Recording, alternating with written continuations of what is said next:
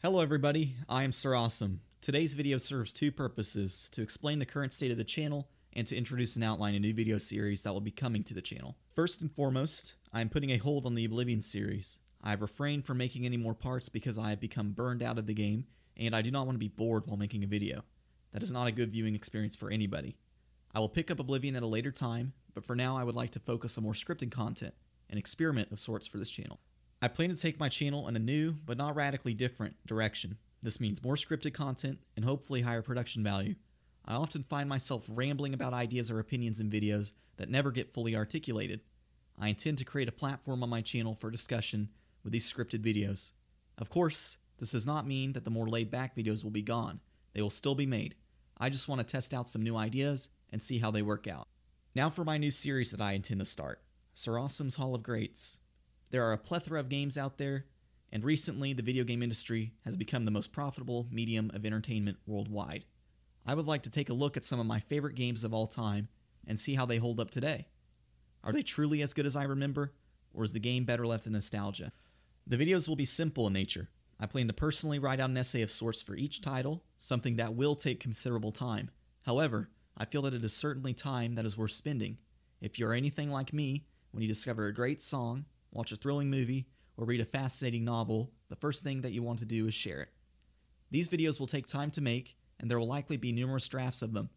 But when they do come out, I will ensure that they are representative of true effort and research. The series will start with more familiar titles, especially for those who have been around my channel for quite some time. As the list grows, more exotic games will be covered. The meat of the videos will focus on three areas that I feel are appropriate categories when analyzing a game, but may be subject to change or have some degree of flexibility. First and foremost will be gameplay. The gameplay section will mostly deal with topics such as combat feedback, responsiveness of AI, and level design, if applicable. What makes the gameplay unique or satisfactory, what weaknesses are there in the gameplay, and I will note here that I am also going to be covering the negative aspects of my favorite games as well, because every game does have a flaw. Another focus will be on the story and setting of a game, and if it is a multiplayer title, the level of immersion or novelty presented in its online experience. Lastly, graphics, music, and sound will be covered. Like I said before, these categories are not set in stone, but rather serve as a rudimentary outline for me to use when approaching a title. I'm aware of the diversity within the games industry, which makes any approach to critique unique due to its ever-changing facets. Video games are difficult to assess because they incorporate so many elements of the human experience. We are not listening to a melody, interpreting lyrics, analyzing narrative, nor criticizing a film.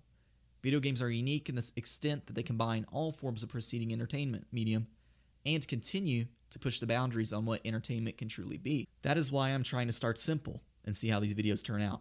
I will make a humble attempt to concisely explain why certain titles hold a special place in my heart.